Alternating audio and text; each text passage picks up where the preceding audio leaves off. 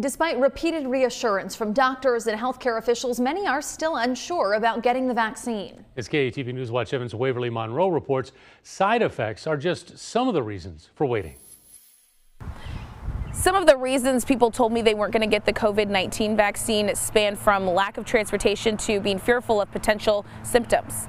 More than 35% of people 16 and older are now fully vaccinated in Douglas County, but some are leaning against the shot, like Daryl Stewart. I'm just kind of waiting to see. I'm glad I did because there was one shot that I really was interested in was a Johnson & Johnson, and now to see it fall back like that, just take time, man. He says he wears a mask when needed, but as of right now, he's not getting the vaccine. I'm qualified to go get vaccinated. If I felt like I needed to, I can, but right now, if everybody else is getting vaccinated, that's better for me as well. Same goes for Lakeisha Ritchie. I really don't want to get it, and I think I'm going to wait a while until I have to get it. But her mom, Thelma Waller, already feels like she's immune to the virus after a coronavirus diagnosis back in June. I feel like I'm still a little safe. Doctors say that immunity could be short-lived, and Waller says she's not opposed to getting the vaccine. She just wants it to be more accessible. There's not enough places to go on the north side.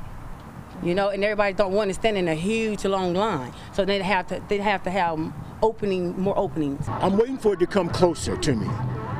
I mean, I trust the guys right here on 24th and Benny. Anthony Stark says he'll get the shot once Heart Ministry Center has doses, but for now he's holding off. A lot of people are in my predicament, so they're saying the same thing. And if you are looking to get vaccinated, head to the Douglas County Health Department's website and you can sign up for an appointment there.